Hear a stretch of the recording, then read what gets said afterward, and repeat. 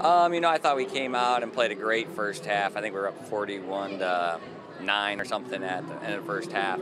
Second half, we weren't as focused as we needed to be, but I loved our first half and did what we needed to do. So we get another chance at Homestead, which we just played 2 weeks ago and played them tough, and we wanted another chance at them, so we get that tomorrow. What was it like playing so early in the morning?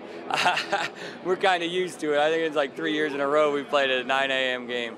But, you just have to be mentally tough and come out and be ready to play, and we were today. I was very impressed how we started the game. And what's it going to take to beat Homestead?